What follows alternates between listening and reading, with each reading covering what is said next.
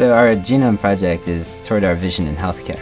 So we envision that one day a patient can walk into a doctor's office, sit down, get their genome sequenced entirely, for which the technology is currently being developed, and they're driving down the cost in that area. We can do some analysis to find out what sort of mutations they have, and our device will actually print out a treatment while they're sitting there. So we can cure a lot of genetic diseases like cystic fibrosis, Huntington's disease, where the mutations are known. And so currently there's a very long process and it's prohibitively expensive, but we could do that all in clinic.